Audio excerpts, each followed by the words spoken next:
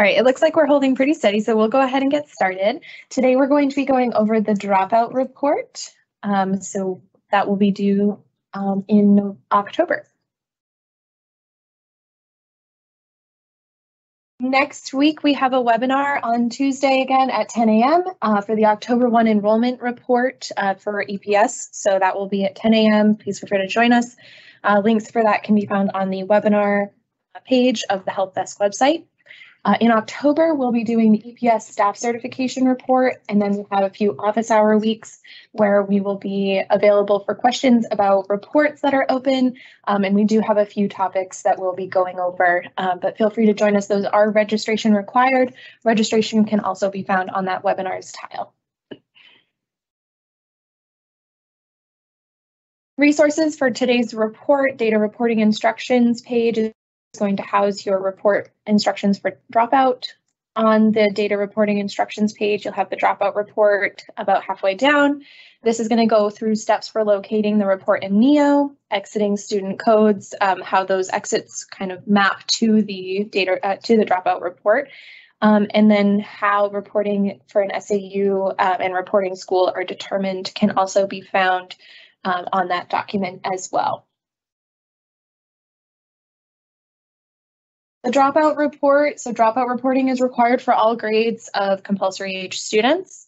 Definition of a dropout is a student who meets the criteria for dropout is a student that's enrolled during the federal reporting year from 10/1/2022 to 9/30/2023. So any student that was enrolled during that time and is expected to return to school by October 1st, 2023. If they do not come back on that 10/1 date, then they are going to be considered a dropout on the federal report.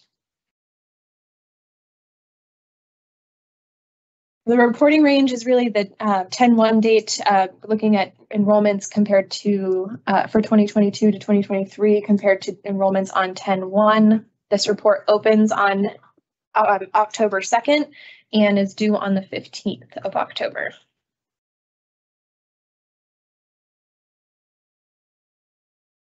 Dropout reporting is based on enrollments that are in state synergy. These are based on enrollments that overlap October 1st, so they have to begin on October 1 or overlap October 1 in order to be considered an enrollment for the dropout report. Any changes that need to happen to a NEO report need to happen in the state synergy system. So you can update via manual entry into the student module, or you can have an enrollment upload done to state reporting status module. And then that automatic ETL hourly will happen to upload the reports in NEO student data.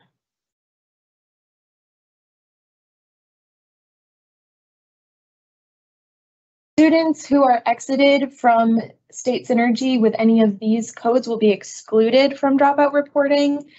So transferring to a different state, transferring outside the country, transferring to home instruction, we wouldn't expect to see those students enrolled on October 1 because they have gone elsewhere. They won't be in the state. So they will be excluded. They should not be showing up on your graduation report or on your dropout report, excuse me. Graduation, that one, if students have graduated, they won't be showing up either. So any of these are students who are not expected to return on October 1st. So if a student should have been exited with one of these codes last school year and was not exited with this code, then you need to add a one-day enrollment for 7/1 with the correct exit code to remove them from a dropout report.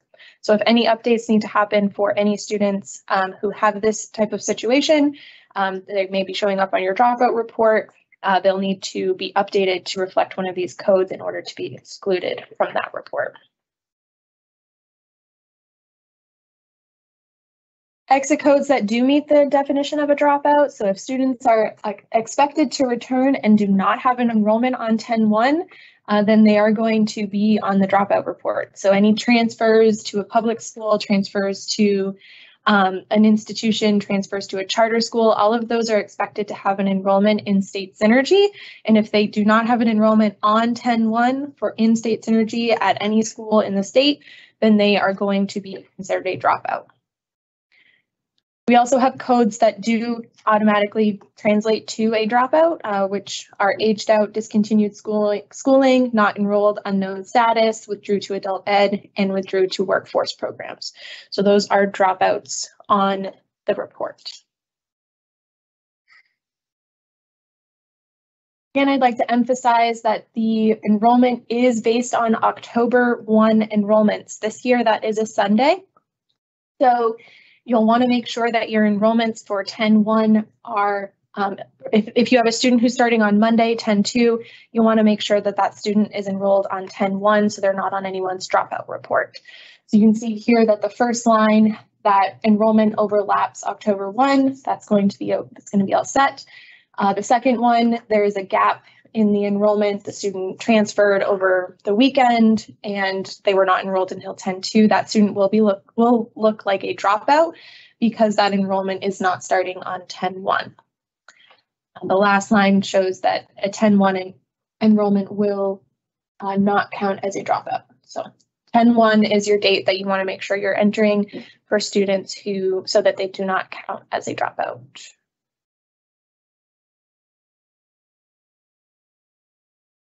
To access the report in NEO, you'll go to NEO Student Data, Student Reports, and then the Dropout Report. In order to have access to the NEO reports, you will have to have an access request submitted, and you'll have to have an active staff assignment in NEO staff in order for us to process that access request if you do not already have access. So this is just what it looks like. So we're going to head to Student Data, Student Reports. And then on the list of reports, we're going to go about halfway down, alphabetical order, dropouts, certification report, and dropouts details reports. The certification report is going to give you a summary of just the district and you want to verify your counts for each school. Once the data has been verified on this page, then the superintendent is going to certify at the bottom.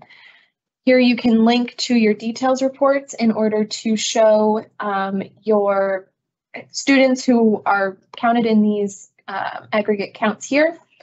And this report is going to be for the previous school year, 2022-2023. So once you link into your details report, you can see what each student's status was for last school year. So you can search this to see students who maybe need to be on this report to verify that they're here. You can also export this to send to school principals to see if the status is accurate for all of these students, to make sure that the data is valid. You can sort the columns here, and then your reported grade is your grade that the student is expected to be in this school year. So all of the data that's entered here is from the previous year, with the exception of the reported grade, which is going to be the school that this grade that the student should be in this year. Just want to go through a couple of scenarios here. So this first student is transferred to a Maine public school in a different LEA. So this student was expected to return and be enrolled in a different district in state synergy on 10-1.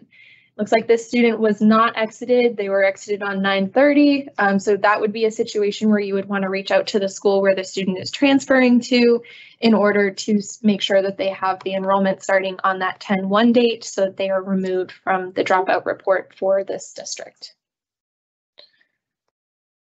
Transferring to a charter school is the same as transferring to a public school. They are expected to have an enrollment in state synergy, so they will need to be, so if the student does not have an enrollment on that 10-1 date at the charter school, they reach out to that charter school and verify that the student is attending there and go from there. Not enrolled, eligible to return indicates that a student was expected to return, so you'll want to find that student and figure out where they have ended up. If they transferred over the summer out of state, then you'll want to add like a one-day enrollment for that student to show that they've transferred out of state or whatever their situation may be. If they did not come back, then they would count as a dropout. And then this last one, the student aged out, which means that they are going to be on the dropout report. That is a code that tracks right to Dropout. A few notes. So October 1 is a Sunday. Students need to be enrolled on October 1 or they will be on the dropout report. So that is just something to keep in mind, that those dates do need to start on October 1 or overlap October 1. If a student is on the dropout report, but they have transferred, then you'll need to contact the school that the student transferred to in order to ensure that the student was enrolled. You'll want to verify this student state ID number and make sure that that correct ID number was enrolled. Verify that the start date overlaps 10/1 or starts on 10/1. And then you'll want to contact the help desk if you notice that a student was mistakenly added as a duplicate student. So a second ID number may have been created. If the other district did an SSID number import, then they may have got enrolled the student under a different ID. If that's the case, you'll want to reach out to us about that one. We'll go ahead and open it up for questions. If you have questions after this webinar, please feel free to reach out to the help desk. You can email medams.helpdesk@maine.gov, or you can give us a call, 207-624-6896. If you'd like some training in Synergy or NEO, please feel free to reach out to me directly, alexandra.cookson@maine.gov, or give me a call at 207-446-3897. We'll give it a moment for any questions coming in about this report. And once we start to see some numbers drop, we'll go ahead and end our webinar today. And I'll just chime in here at the end because this we came across it last year and Allie mentioned it twice, but making sure that if a student is going to a new school over that October 1st weekend, we're asking that the receiving school pick them up for October 1st rather than the place they left, since presumably they're going to be spending perhaps the rest of their school year at their new school. So it makes more sense to give them the subsidy count rather than the school they were only attending for a month. So that's our logic there. Normally, we ask you guys to only enroll them for dates they're actually getting instruction, but obviously we can't have 0 October counts for an entire school year. So we kind of have to flex a little bit here. So receiving schools, please pick these kids up for October 1 if they're going to be starting with you on October 2nd. And we did have a question come in about the NEO report showing 2021-2022. That is because the report is not currently open. This is in preparation for that report, so you will not see that open for 2022-2023 until the 2nd of October.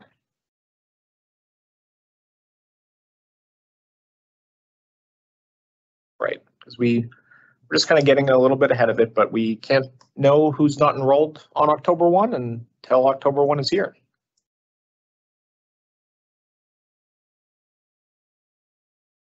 All right, it does look like we are starting to see some attendees drop off. I have not seen any new questions come into the Q&A.